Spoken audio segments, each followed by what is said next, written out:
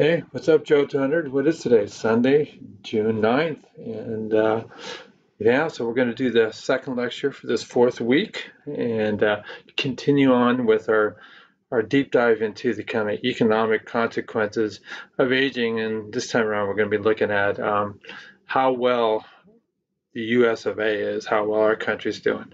So, as promised, what I'm doing is I'm being the digital nomad, and I'm actually here in Newfoundland, sorry, St. John's, Newfoundland, Canada, for the taping of a show that both you and I are going to be participating in about Health Explored. I'll tell you all about that in a sec, but just wanted to kind of show you what we're looking at here. All right, so this right here, guys, is outside our window. We're staying at the Alt Hotel in St. John's, Newfoundland in Canada. And yeah, we did a great taping yesterday, and I got some story to tell you too as well. Okay, let me get back over here, and I'm going to set myself up for my recording. And we're going to do some economics here. I'm sitting on the floor in my hotel room, which is awesome. Okay.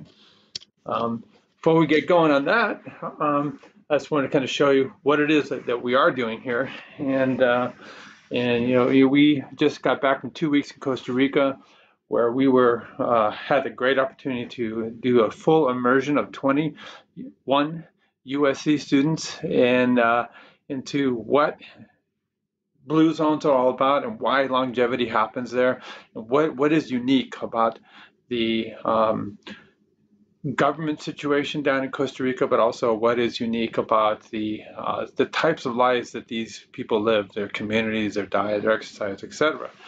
And so I was contacted by Michael Wall, and he asked that we come up to Canada, and he's going to include us in this series. It's going to be in the future be part of a Netflix series, all right? And I just wanted to kind of show you what this all looks like right now.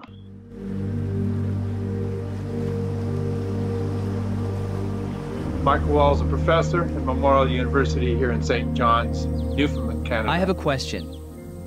Does anyone actually know what health is? Is it the pursuit of happiness? Is it finding order in chaos?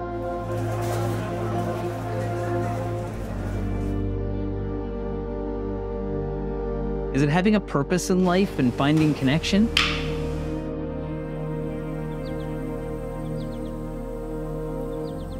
Or is it pushing our limits and being one with our planet?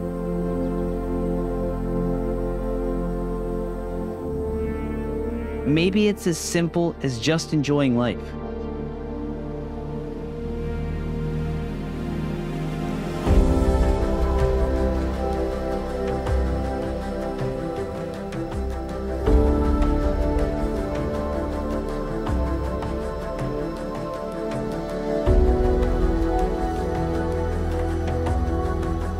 Health is a journey, and it's meant to be explored.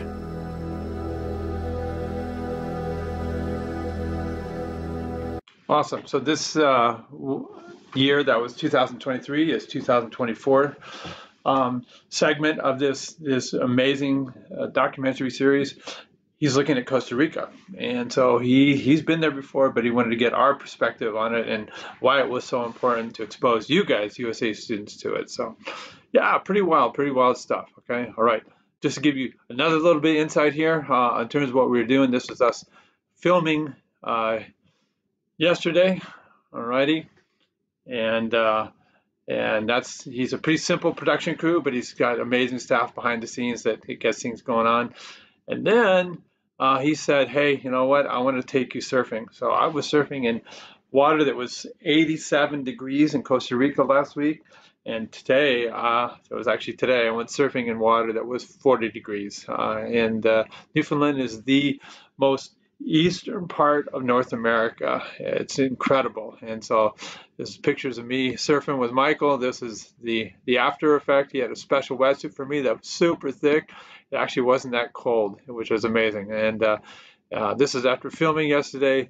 This is a little community just outside St. John's called Quiddy Viddy, and this is us this morning and checking the waves, and that was me on the board going out there. It was pretty wild, and this was the community that we were surfing at. And again, another cool photo of me surfing. So I'm ecstatic, and that was what you just saw right there. Well, you know, you go for life, guys, and you get as much as you can out of it. All right, let's go back to the class here, okay? Let's see where we're at here, okay? So, like I said, we're in the 4th week, and I'm going to go straight up into the syllabus just so you have a clear view in terms of how to schedule the rest of this quick summer semester, okay? So we're going to scroll all the way down the bottom here because that's where the meat and potatoes is for the syllabus, okay? And as we get down here, we're going to look at our weeks, okay? And Julie took care of this entire syllabus. It's amazing, all right? So we went through week 1, week 2, week 3. We had 2 modules in week 3.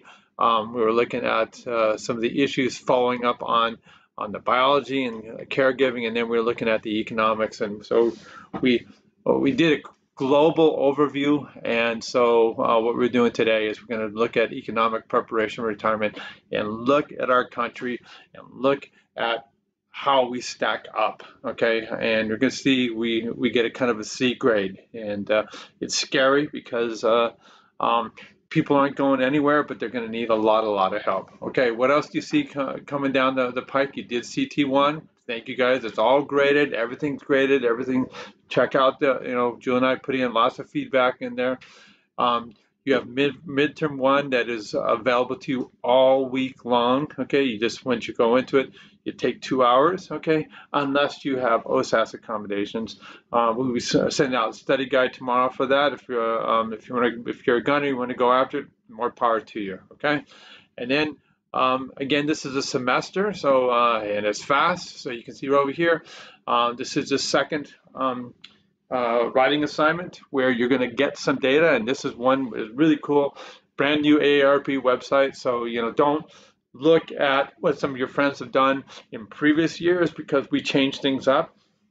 We changed it up for CT1 and we're changing it up for this, and it's cool. You're going to enter your information and see how much money you can make through investing in compound interest. So that's really cool. All right.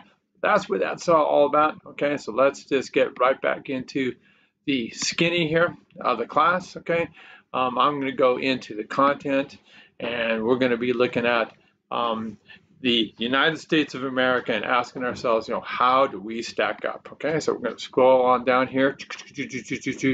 So this is where we were looking at some of the clear social impacts. We're looking globally. We're looking at our country. We saw how we stacked up as a country compared to other countries, and now we're going to see how we stack up in our country, all right, which is scary, believe me, okay?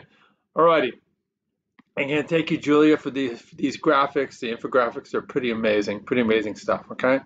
All righty, so we'll get into the discussion. Don't forget, you can always open the quiz as a second window in your existing browser or in a totally separate browser. So let's get into the meat and potatoes, okay, for this section, okay? And so, what is our goals? What are we doing here? Okay, so in this assignment, it's to prepare you for the broad social implications of how well our population in the United States has prepared for retirement, okay? Because, you're going to look at you and your cohort of people, okay?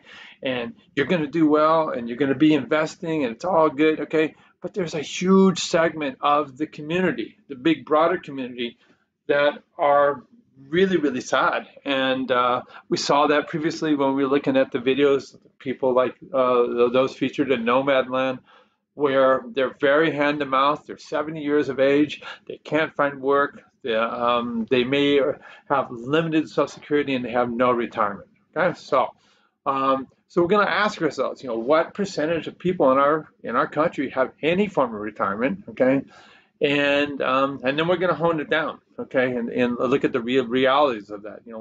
How much do we actually have based on, say, age? Okay, obviously it's class on aging, but we're also going to look at the immense disparities, okay, across our country based on your cultural background, okay? And to see how uneven this is, and it all has to do with opportunity and something that you guys have to change, all right? We're going to ask what percentage of people in our country that are of retirement age are relying solely on Social Security, okay?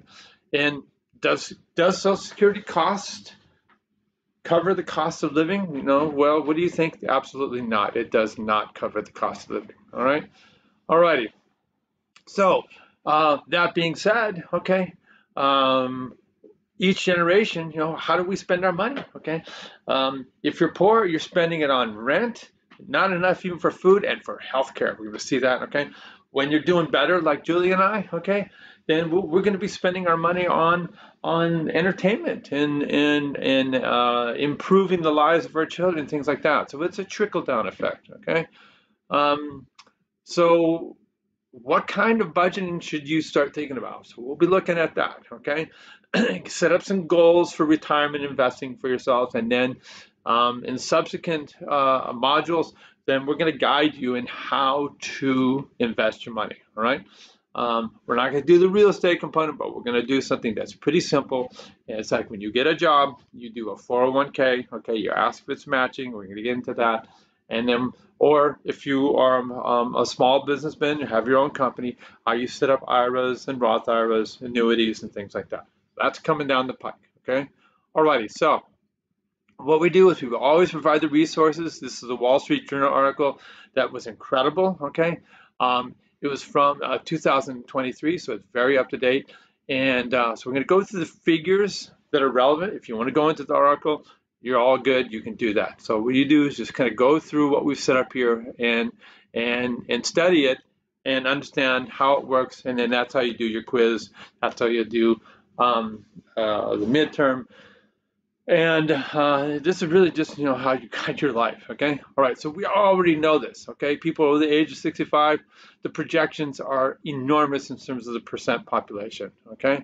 So we're not going anywhere, and we are this situation, okay? Sometimes a burden, okay? Sometimes a benefit, okay? It just depends on the individual and where they stand, okay? All right, so just look at something right here. Let's just look at the United States, okay? And we're going to look at the average household retirement savings. So this is retirement income that's been put away, okay? I want to look at it based on age group, okay? Anytime you see average, you have to remember, okay, that this is going to be skewed, okay? It's going to be skewed by people that have very little, but even more so, it's going to be skewed by the Elon Musks, okay? The Donald Trumps, okay? The people that have enormous amount of assets, okay? So we look by age group, on average, your guys, you don't have a whole lot going on right here, okay? We're looking at thousands of dollars, okay? All right. We see the average by 65 is $400,000 saved. That's nothing, you guys. By the way, 400 grand's not going to get you anywhere. Okay, you think about the cost of living, the cost of running our household. Okay, is probably pretty close to a couple hundred grand a year. Okay, you are retired and you only got 400. What's happening after 2 to 3 years? All right, now let's look at something that's a little more realistic. Okay, that's not skewed by the heavy earners. Okay. And yeah, this, you know, this, we don't have, you know, Jeff Bezos, you know, weighting this down because we're going to look at the median. This is where we stack, 337 million people in the United States, and we stack them all up, okay? And then we go to the middle, okay, and this is the middle amount, okay? And people that are less than, and we did it by age group, so that's an exaggeration, but you know what I mean in terms of stacking everybody up by age group. Millions here, millions there, whatever it is, okay? People less than 35, okay, the median, there's not a whole lot there. You know, less than 14 grand is put away, okay? As you get older, okay, your jobs get better, okay? You're able to stow away, and when I say stow away, when we're talking about retirement income, you just pretend it's not even there. You just put it into investments and you look the other way because you're going to rely upon that when you're all done with working, okay? So we see here Of course, it's getting bigger as people get older. But again, that was the average. We're looking down here now at the median, and it's not like the average. Okay, we see here we saw over here that the 35 to 45, was close to 140,000, but here the median is 91. Okay, and we get down here, 75 years of age or 65 to 74, the median. Okay, and this is not just retirement income, this is total net worth of your household. All right, so we're going to look at the value of your cars, your house, your investments, and then we're going to subtract what your liabilities are. Things like your credit card debt, your student loan debts, the mortgage that you're paying on. Okay, and we see here that that's not a huge amount of net worth for these people. I would hope that you guys will be worth maybe 2.6 million, not $266,000, right? So this is kind of like shock and awe, because there's so many people in our country, that still need to be supported, and they're not going anywhere. We see, the worst case scenario, we see this growing unhoused homeless population all across the country that are 65, 75 years of age. All right. Now, we saw in the previous module this week, we saw the impact of being a low-wage earner your whole life. Okay, and one impact of that is that there is a calculation that is made by the Social Security Administration based on how much money you're making. And that calculation then spits out how much you're going to get when you retire in terms of your monthly or your annual Social Security benefit. Okay, and we look here, the average benefit in our country is less than $2,000, okay, a month. Okay, that is not a lot of money. Okay, that means if you have no assets, okay, we're going to learn that 30% of people over the age of 65 have zero saved in terms of retirement income, zero assets, and they're living solely on Social Security. Okay, their Social Security is going to be indexed at a lower value, and they're going to be living on $2,000 a month, which is, on average. There's many people over here that were kind of off the grid, and they're going to be living on $1,000 a month. Okay, even for me, I've been a high income earner my whole life. So if I were to retire at 66.7, that's the recommended retirement age. Okay, I'd be making 43 grand a year, or a little under $4,000 a month. Okay, I'm not going anywhere. Okay, I'm going to take it full tilt.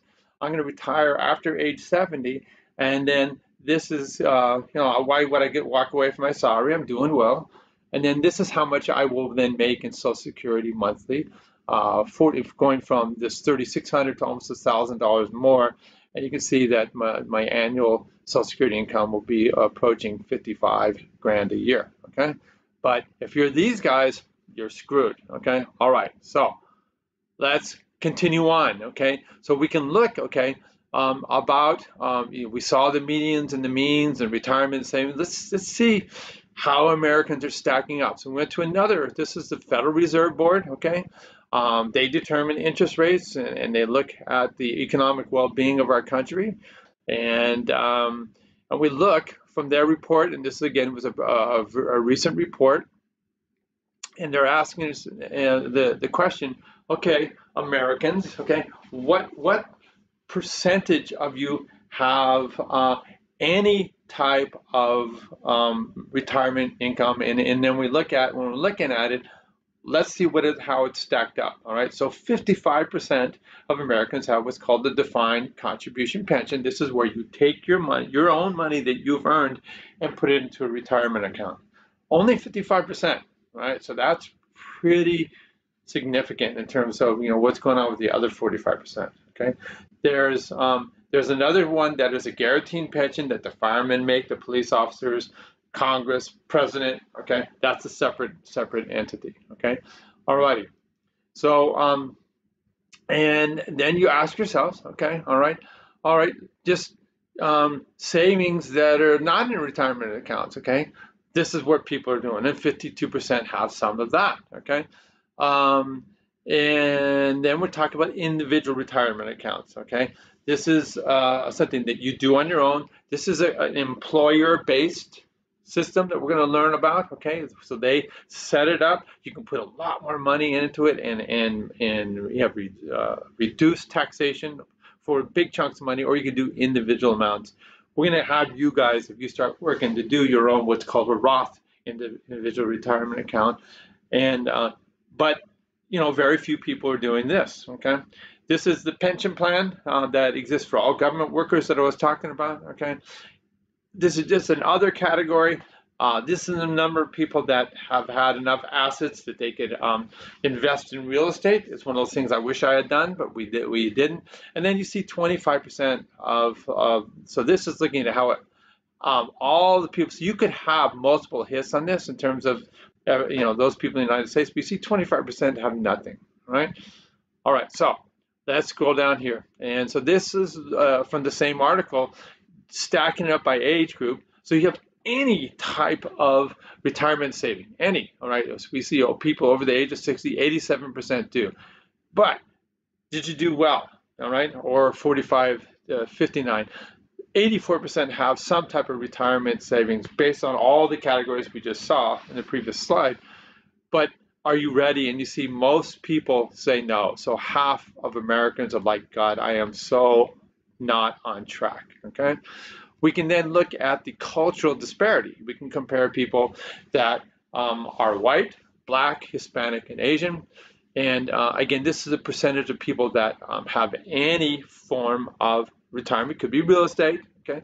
Could be an IRA, could be a 401k, okay? And then once again, are you on track? And you see that there is a huge cultural disparity. You know, under half of white people are, but we see that black Americans only 26% are, and Hispanics only 25%. And then the Asian American population is actually doing best here, okay? Here's another cultural disparity, okay? Do you live with a disability, a chronic disability, okay? And we see that when you look at no disability, okay? So 80% have some type of retirement savings, 79%. Okay, if you have a disability, half of these people have zero retirement savings.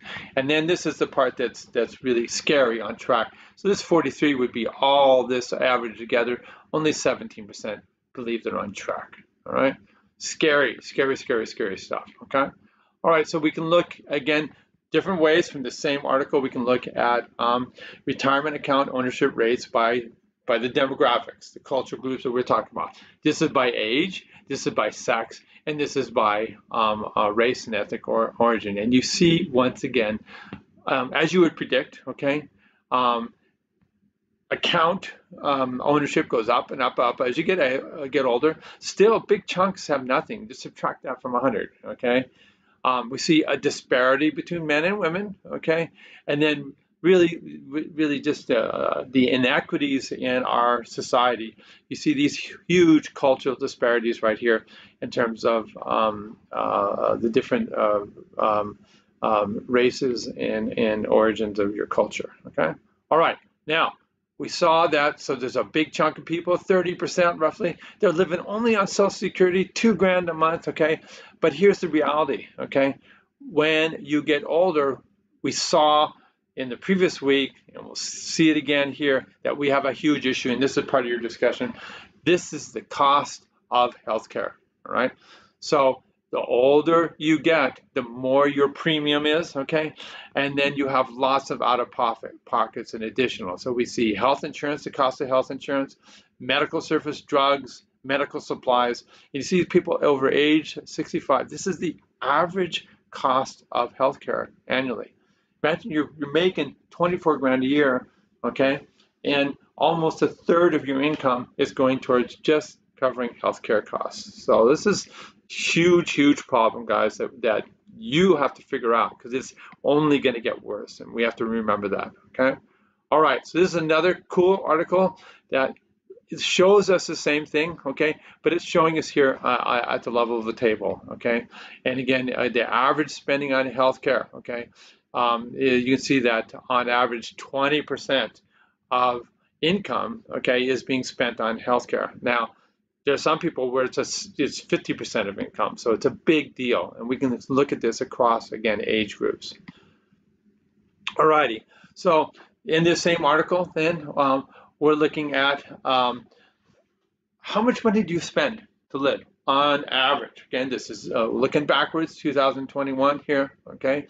And what you see is that when we start going, this is your generation right here, so your living expenses are not so enormous. So this is how much you have to spend to live. It's your rent, it's your car, it's your gas, you know, insurance, it's your food, entertainment, all that kind of stuff. So people are living in your generation on almost 42 grand a year, okay? And then we see as it goes up and up and up, again, this is average, so my expenses are more. It is what it is, okay? So I wouldn't fit into this category. But it goes up and up and up and up, and then you see that then as you get older, this is my parents' generation, this is me, this is Julie and I, so you start having less expenditures. Pretty soon we won't have a mortgage, okay? Gas costs, if I retire, would be reduced, okay? You know, my entertainment costs, you see I'm going crazy here, but there's going to become a time where I'm not going to be able to travel as much as I do, et cetera, okay? Okay, so we're looking over here, again, we're looking at, when we look at costs, okay, and how much we're spending, so this is my total spending right here, and then we can kind of hone it down into a couple different categories. We'll look at two categories: how much it costs for people on average, in my age group and your age group, for housing, and what is that percent of your total expenditure, okay? So these are economics right here, okay?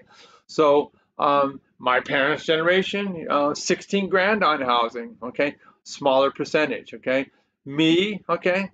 21% on housing, okay? I do more things, so this is, even though it's more on housing, as a percentage of my total expenditures, it's going to be reduced right here. Your generation right here, okay? This is on average how much you're going to spend on housing, and you see this is a bigger chunk, okay? How about entertainment? Okay, all right.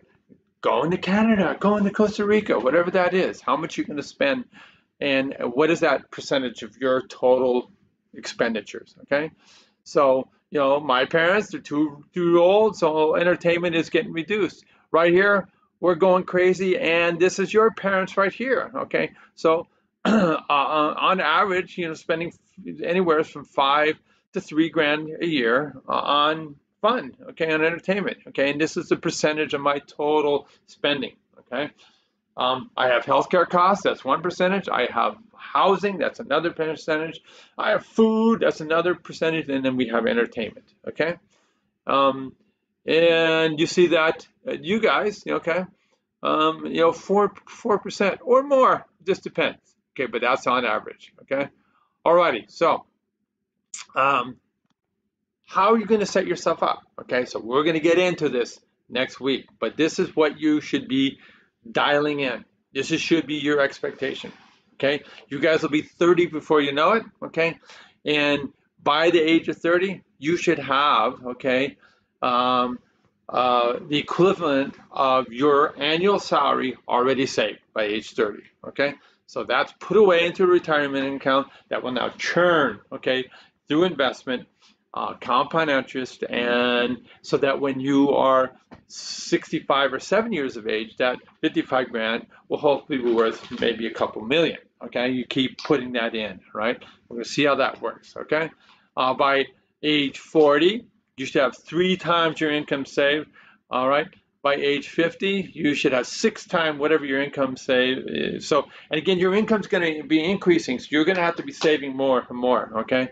And by age 67, okay, I'm just blew by that. I'm June 30th, okay, I'll be 68. You need to have 10 times your income saved in terms of assets to retire and be able to live the kind of lifestyle that you've grown accustomed to.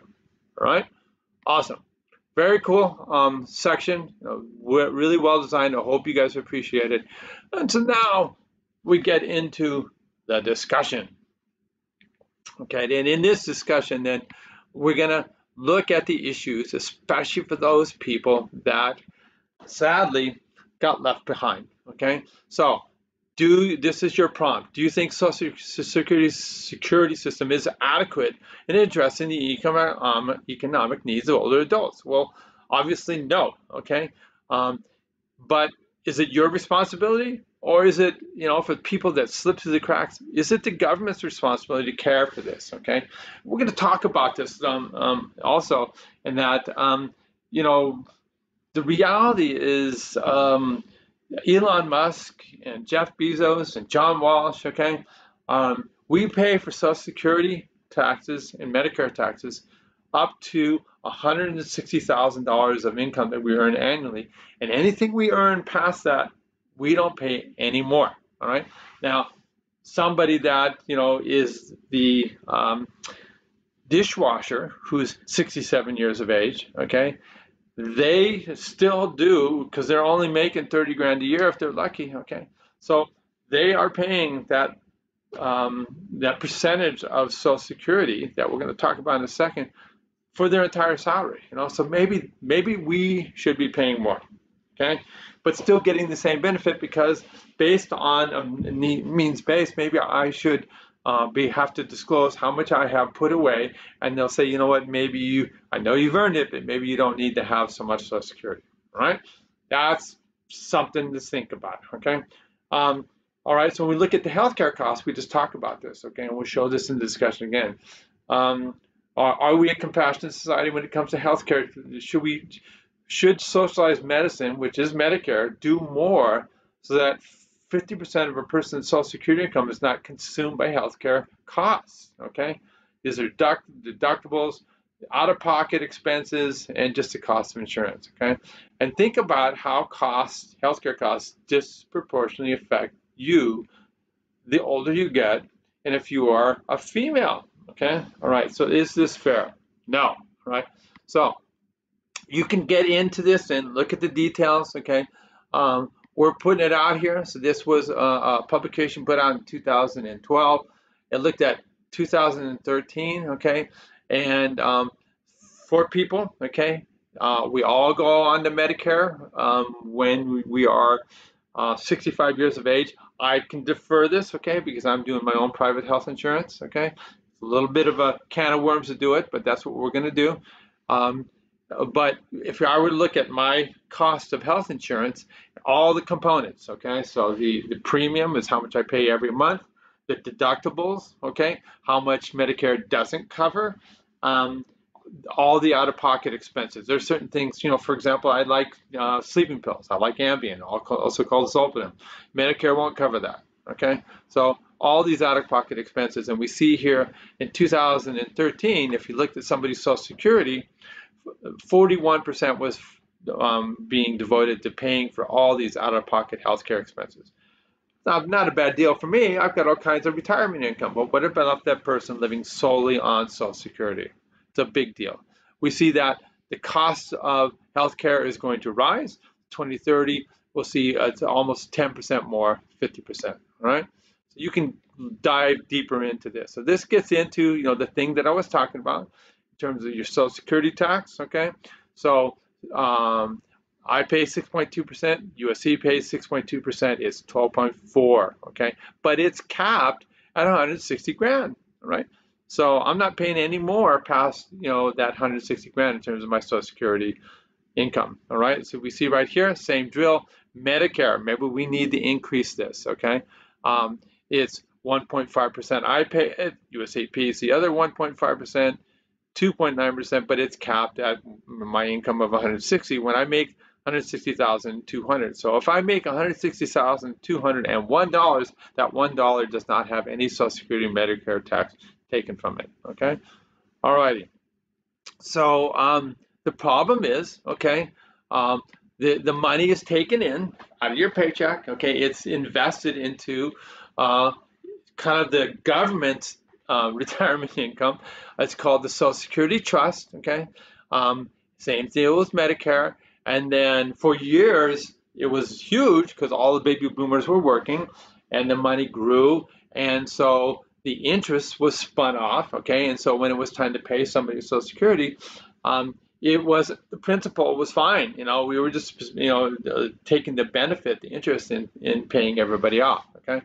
Problem is, too many people are retired now, not enough people paying in the system, the costs are enormous, and so these trusts are running out of money, okay? So Medicare is predicted to fall short in 2028. This actually, the last report I've heard is it's getting earlier, 2026.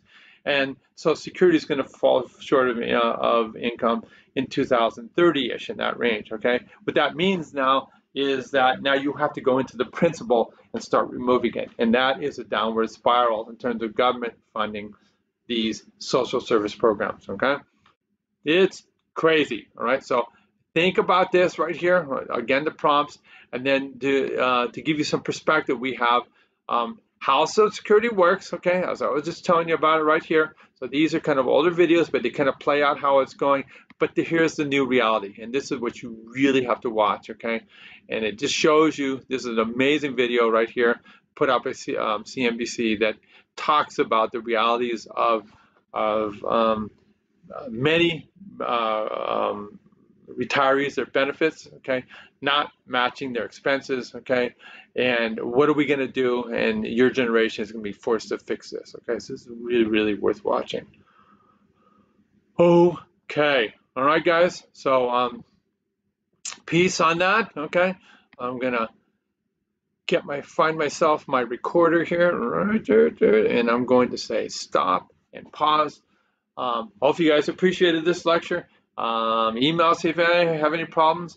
We're going to be going home from Canada, so the next week's lectures will be back from Laguna Niguel, and you take care.